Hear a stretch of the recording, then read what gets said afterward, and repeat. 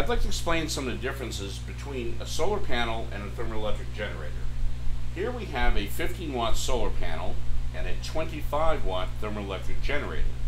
This particular one happens to be our 12-pack TEG.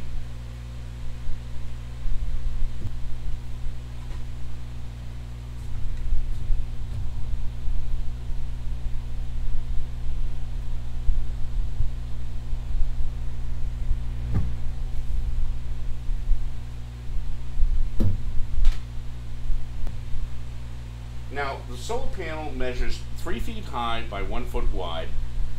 This measures 16 inches high by 3 inches wide. Now, as you can see, it is considerably smaller.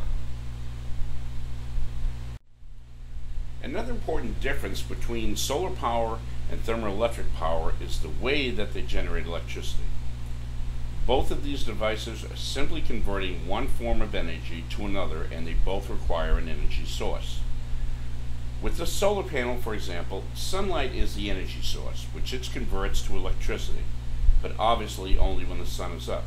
In addition, it only generates its maximum power in full direct sunlight. If you do not have a solar tracker for the solar panel, you will not get a continuous flow of 15 watts of power. You see, as the sun moves throughout the day, different amounts of sunlight hit the panel, producing different amounts of power.